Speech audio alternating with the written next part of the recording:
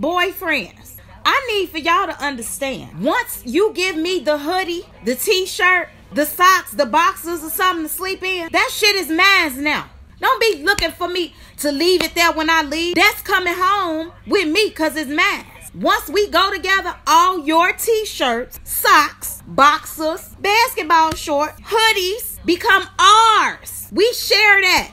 You niggas be confused having the audacity to ask for it back. I got to give y'all some new math because y'all stupid. If you add the fact that your t-shirt probably still smell like you a little bit to the fact that y'all shit is more comfortable than ours. Yes, I made up comfortabler. Round that until we go together for sure. If you let me sleep in your shit, it's gonna equal. That's our shit now. You can't get none of that shit back. Be texting to me, I wear my t-shirt, wear my wife beater. Go buy some more. I just really think that's petty. Wife beaters ain't even the same one's titties in it. Unless you a fat boy.